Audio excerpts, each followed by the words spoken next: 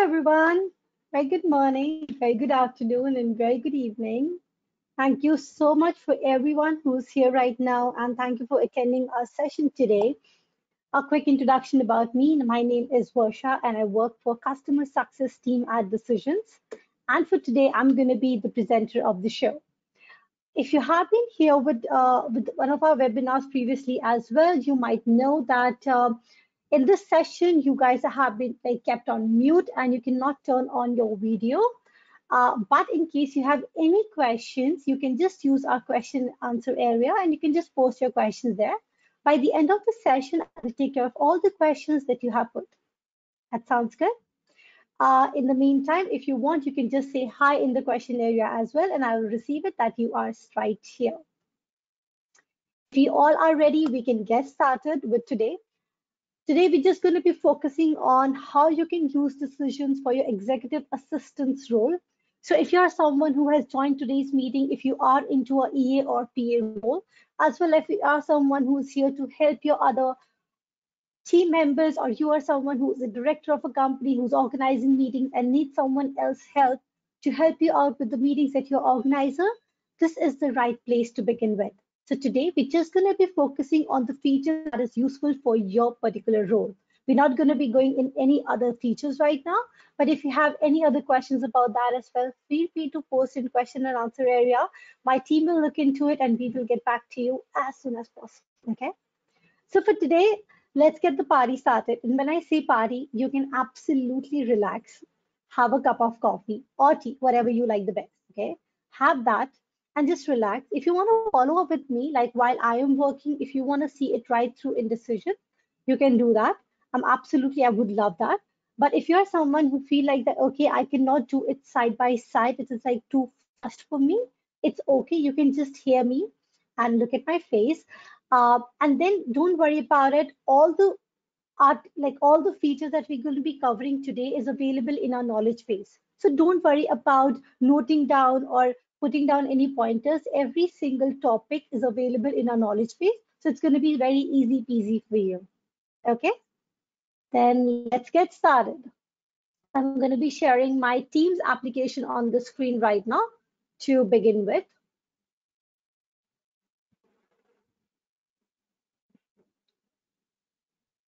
Super. Okay, so I'm going to keep myself out right now and I'm going to completely focus on the screen sharing that we are doing. This is my Teams application, and I would really feel really good if there's anyone out there from all the attendees who have joined us today who can just give me in question and answer area that you can see the Teams, because I want to be super sure that you're looking at the right screen here right now. So anyone out of all the attendees who can just tell me in question and answer area, yes, thank you so much. So moving forward, this is an area. So if you are someone who's like, okay, my director or my boss has created this meeting invitation has been sent out, and I am responsible for creating all the agendas, do all the work in those meetings. All you have to simply do is just completely come to your Teams area and go to your Decisions. Now, if you are someone who's completely new to Decision, have no idea what you're talking about, so it's very easy. Simply click on these three dot buttons. In your Find an App, simply type Decisions and search for the app Decisions here and just add it to your Team taskbar.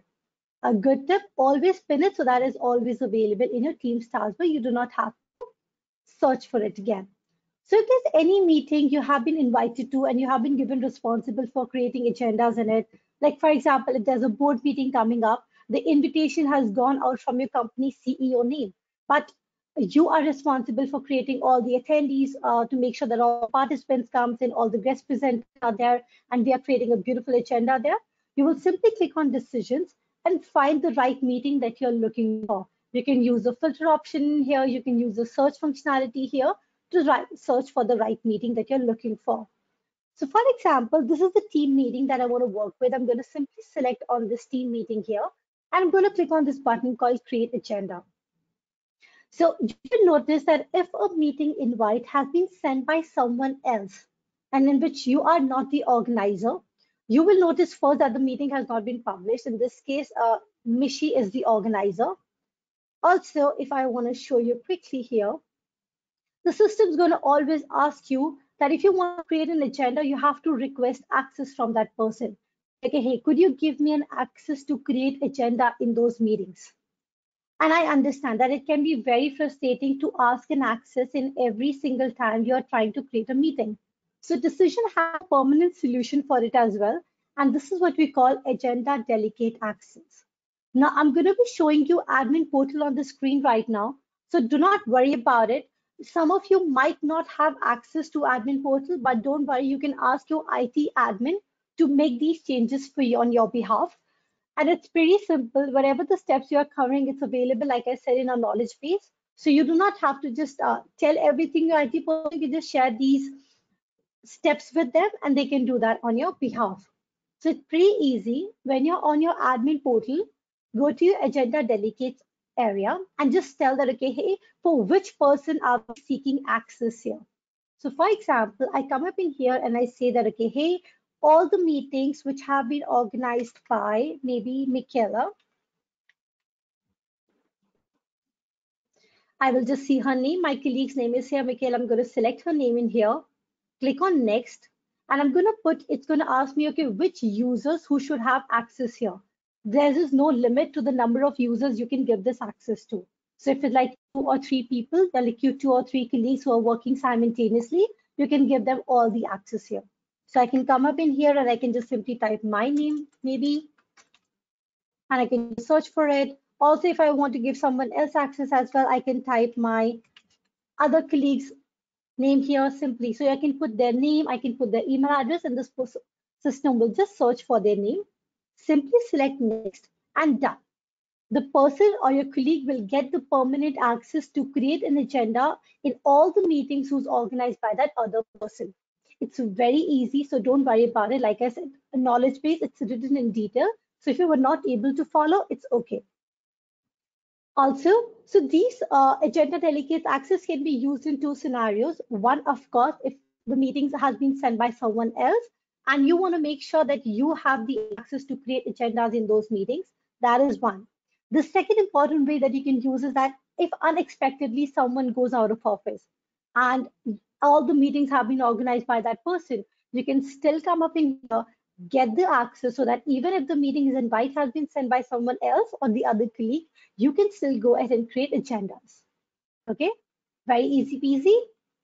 And I'm going to move forward now. And I just realized that I've used the word easy peasy now like 5 times. I'm going to stop using that. Sorry. So, but Decision is a simple product, you know. That's why I always love it. But moving forward, so everything is good now. You have the access. You can create agendas in the meeting that is organized by someone else. Now the part comes where you will be creating agendas. So if you are someone who's in the webinar who have been using Decision for a very long time, you know how to create these agendas and everything. We understand that. But if you're someone who's completely new, I'm just going to still reiterate some words for you that once you select the meeting that you want to work with, system gives you certain options, creating agenda, suggest a topic, request topics. Like you can ask people to submit their topics as well. That, okay, hey, if you are about to present something on it, and you can use your My Notes functionality. We will talk more about it in detail in the end part of the webinar. So when you click on create agenda, systems ask you that, okay, hey, do let us know that what's going to be the storage location for this agenda. Very, very important area because system, you have to tell the system that, okay, hey, where all my meeting contents will be saved. So you'll select the Microsoft Teams option in here. I'm simply going to select next and I'm going to reach my agenda area. Like I said, team, today we are completely focused on the feature that is being used for your specific role. So there might be several features we are not covering. If you still have questions, you can post them and we will reach out to you. You reach this beautiful screen where you can get started with creating the agenda. Or if you want to save a lot of your time, if you have a consistent meetings, you can always select a pre-template as well to create your meetings and just select the meeting that you want to work with. If I select the template here, system's going to give me a slight preview of how the agenda is going to look like. I can simply hit save and everything that was there on my template will be carried over to my meeting. This just saves a whole lot of my time. I do not have to worry about creating all the agendas every single time. Similar to this is called standing agenda as well. So if you have re-up meetings, you can use standing agenda. But if you have no clue what I'm talking about, we did a webinar last week. If you were there, great. If you're not were there, you can just still send us an email about it and we will share the recording for the standing agenda. Okay. I'm time to time coming on the video and going out. Reason being, whenever I have something to share, I'm just coming up. But when I want you to completely focus on the screen, I'm just taking myself away because I want you to completely focus on the screen. Okay. But if it's irritating, just let me know and I'll stop doing that. Okay. Moving to the agenda here. So you will notice that whenever you're creating an agenda, you have the responsibility that you can click on this pencil icon and assign particular presenters that, okay, hey, maybe who will be responsible? Maybe I want Jonathan to take care of it. I can just simply hit apply and I can ask him to present this certain topic. You also have an option that you can upload a file in here. So every agenda item has an option in which you can certain upload files that if there's something, a presentation, it can be an Excel sheet, it can be a PowerPoint presentation, it can be a Word file as well, and you can just simply save it. Within these agenda items, you also have an option of creating tasks so that you can follow up with your colleagues. You can create certain tasks. So even if you're while preparing a meeting, you can make sure that you create certain tasks and all these tasks get added to your planner, or else you can make decisions. But we're not going to go like in depth in here for tasks and decisions. We're going to focus to the upload file right now. So if I've uploaded a file in here, you have some options in here called annotate, in which you can create your own personal copy of notes within this document. So great idea. If you have certain, you want to be prepared for any document that has been attached, you can do that. Also, we give you an option of restrict access. Now, this is something that you might want to use in a lot of your meetings. If it's a board meeting, it's a project management meeting, and you're like, okay, some of the confidential documents has been uploaded and we don't want other members who's coming to the team to have access to those documents, you can simply click on this restrict access and you can revoke access from your certain members of the team, stating that, okay, hey, maybe I don't want Rakesh to have the access to this document or Elizabeth, I can just revoke their access and automatically the document will come up with a lock sign on it. So if you don't have an access to it, you can't access that document. So really important feature if you are looking for a confidential document, you need to upload in certain agenda items. Another important thing that I want you to cover up here is that you might see a scenario in which whenever you're creating those agenda items and you're inviting certain guest presenters, certain are the members who are invited to the entire meeting and they can join your meetings.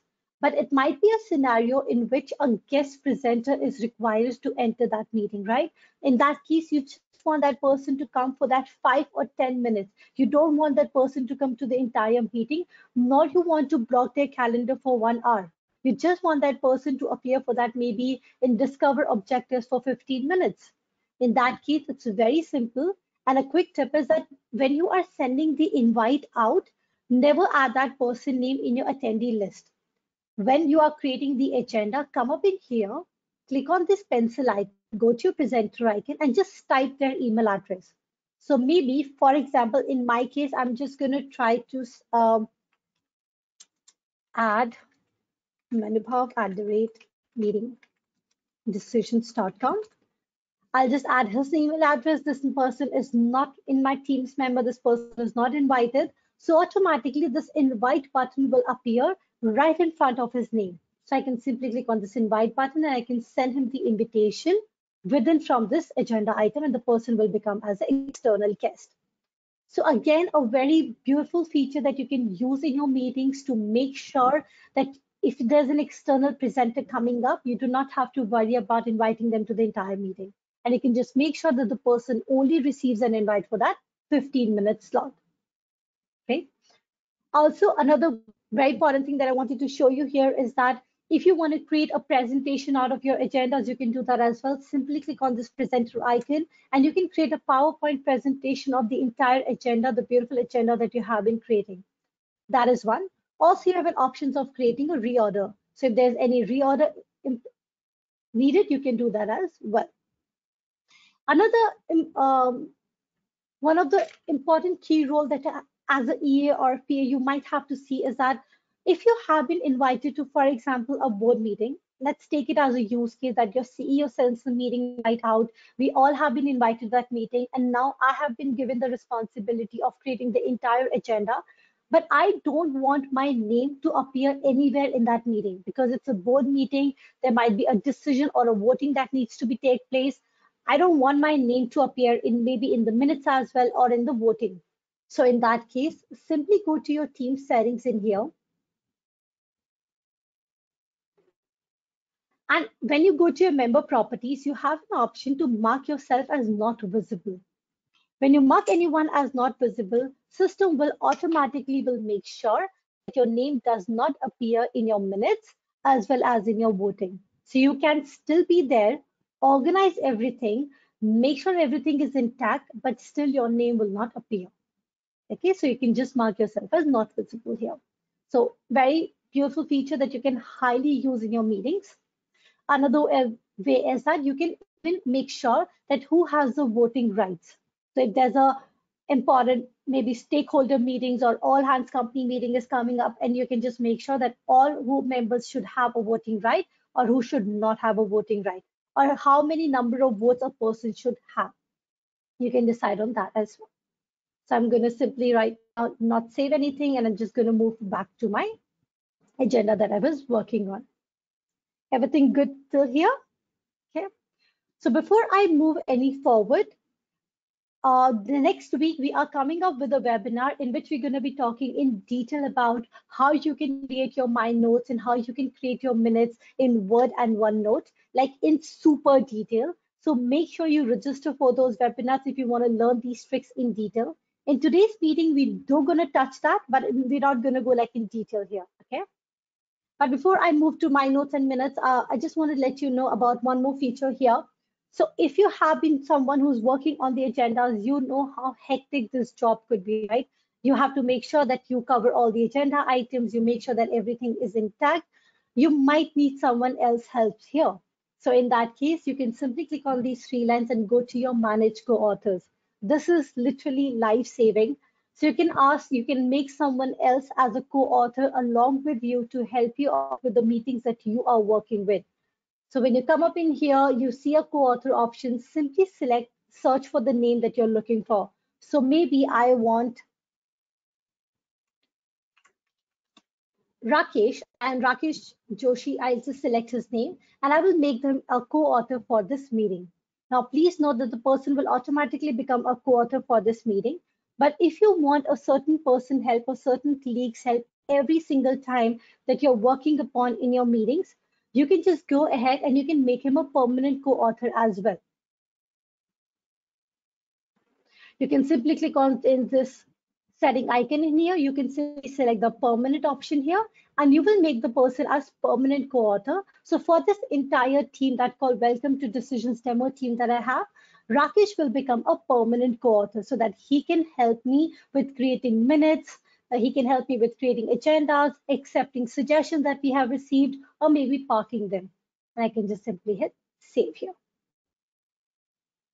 So there are a lot of questions in here, so I will do answer it in the end. But there is one important question that I think I should take.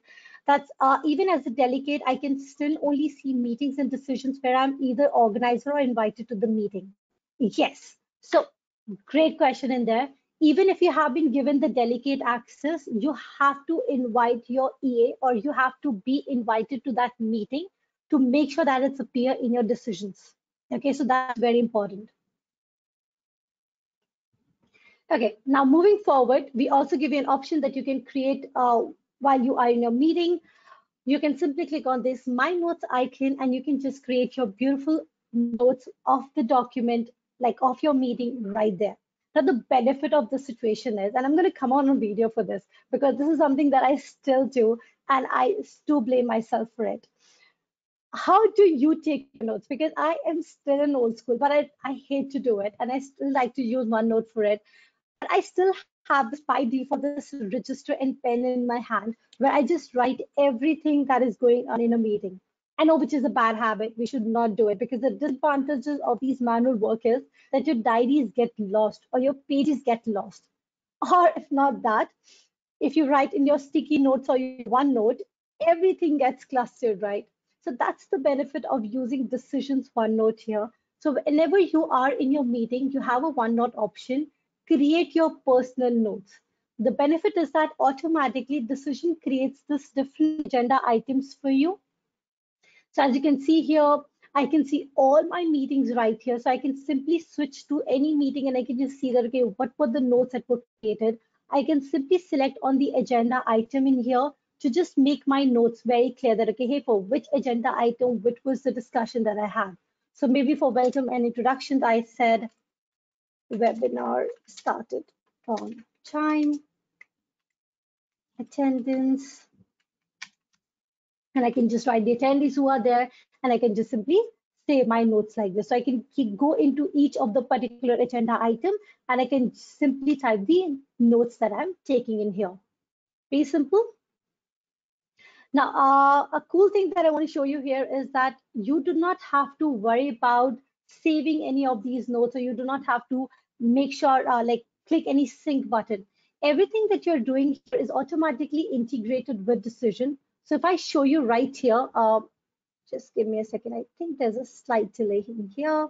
I'm just going to quickly go to my Decision here and just simply type my notes. So, like I was saying, any notes that you're typing here is getting automatically added to your decisions. So all you have to do is simply go to your decision, find the right meeting that you're looking for, simply type my notes, and automatically all your notes get added to your decisions. And as you can see right here, all under your My Meeting round, you can just see all your notes. Simply select in any of the meetings that you're looking for, and you can just simply click on that, and you can read your notes that you have been working upon. Sweet. Moving forward in here. Okay, I think looks like it is still syncing in here.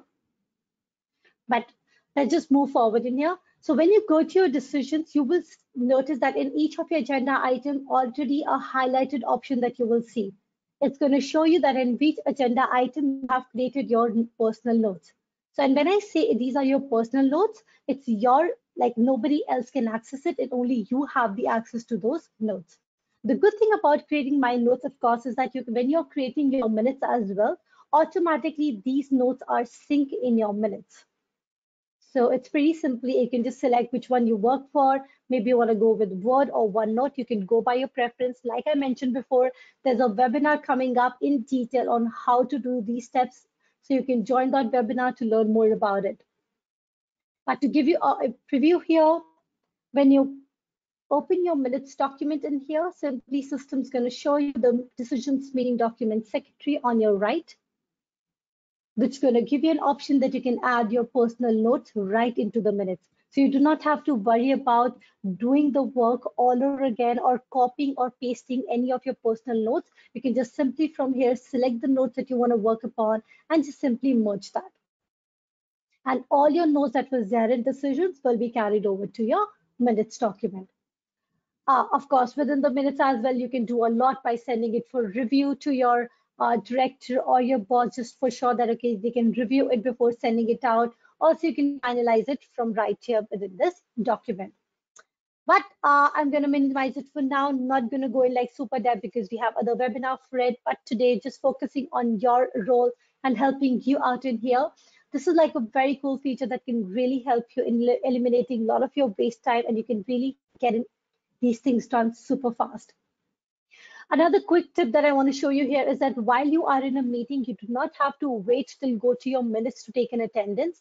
While you're in a meeting, simply click on this title icon, click on this pencil icon that you have, and you can simply mark anyone absent while you are in a meeting as well. So you do not have to worry about waiting for the minutes or writing somewhere down. You can just simply come to the minute and mark anyone absent who is not there in the meeting, and you can simply hit apply. Same attendance that you've been taking, when you were going to create your minutes, the same information will be carried over there as well. So super cool. Another cool thing is that you can use your custom tiles here. So if there's any particular link or if there's any special SharePoint area or a dashboard that you want your attendees who are coming to the meeting to go to, you can simply click on this tile icon in here. You can select your favorite color that you want to work upon, and you can add a link right here. So that's going to become a custom tile for the entire team that you have. So for example, I say that we have a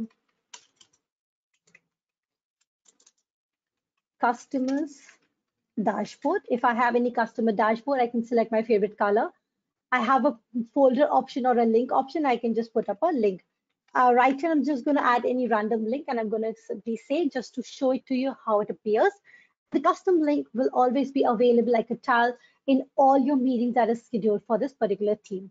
So really handy. You do not have to worry about sharing this link every single time to all the attendees. Anyone who has the access to decision or have been invited, they can see the style and they can work upon. Okay? And after the meeting, you can always share the request feedback. So when you are creating this meeting, you can just make sure that everyone who's there in the meeting, they can just simply click on this request feedback and you can ask for their feedback. Okay, how was the meeting? Were you able to follow? Or if there's any questions about it. You would notice that this is something that's going to come up your way a lot of your time when you're creating these meetings. Is if you're inviting someone and an external guest to your meetings, managed access will be your lifesaver. So if there's any guest attendees coming to your meeting, system by default do not give them any access to your agenda as a safety reasons and as a precautionary reasons. Then you can come up in here and make sure that your guest attendees get a level of access. So you can just see here that, okay, hey, which level of access I want to give Kevin and Ashley, my friends in here. I can just go ahead and I can say that, okay, hey, Ashley, you can have all the edit rights. So I can simply click edit and I can give her all the edit rights. So if she's a participant coming to the meeting, you can make sure that you can edit the agendas and work with them. But if I want Kevin to not do that, I can just simply give him a view access, or I can completely stop sharing. So I can just make sure that he doesn't have access to it. But having said that, this is slightly different from your guest presenter. If there's a guest presenter invited to a particular agenda item, this person does not have an access to any of the meetings, any of the agendas items, and the person only have access to this particular item. Okay? Super. There is just one more question that I want to take from the question area, which seems very important. You want to know how tasks can be created. Though we have different webinar for it, but we still have like 2 minutes. I would just like to take care of that. You can create tasks while you are in any of your agenda items. So for example, in welcome and introduction, simply hover over it, click on this task icon, and you can just create a task. Like for example, I want to say that, okay, hey, please upload presentation for agenda item 1, and I can just write a description about it, what this task is all about, select the agenda item it is about, give it a time till when you want it to be due, assign it to a person you want to, and simply click on this add button. Very easy, and the task will be created.